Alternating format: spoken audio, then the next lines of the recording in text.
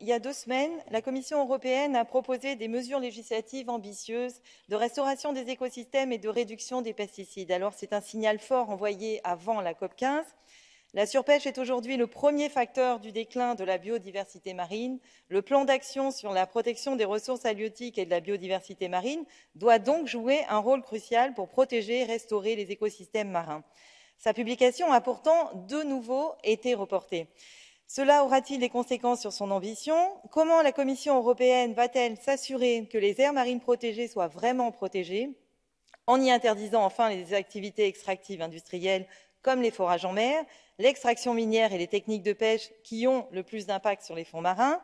Comment la Commission européenne entend-elle mettre fin à la surpêche en dehors des aires marines protégées?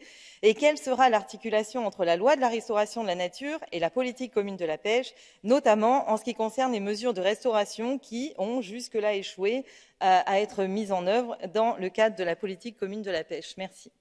As regards the marine resources protection, we are working on the plan, which will be finalized this year.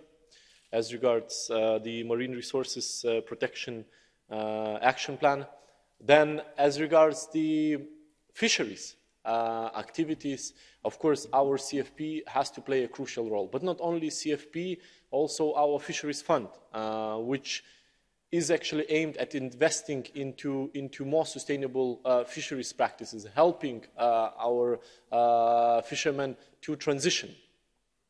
Secondly, I think what's extremely important when we talk about the deep sea mining, we cannot rush. We cannot rush things here, and we have to ensure that we have a proper impact assessment of what such activities would have as regards the seas, ecosystems, and environment in general.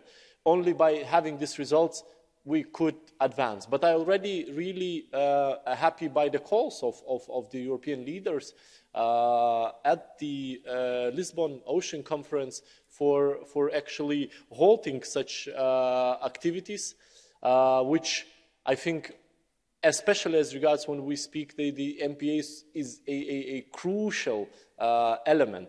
So I think there is a lot of work to be done as regards the stepping up the protection of the MPAs. We should not forget the principle of course, how the MPA is done, and there is always a research and evidence behind the MPA of what is protected and what is aimed to be protected. But clearly, I think it has to address first of all, the seabed, which is crucial for a thriving ecosystem.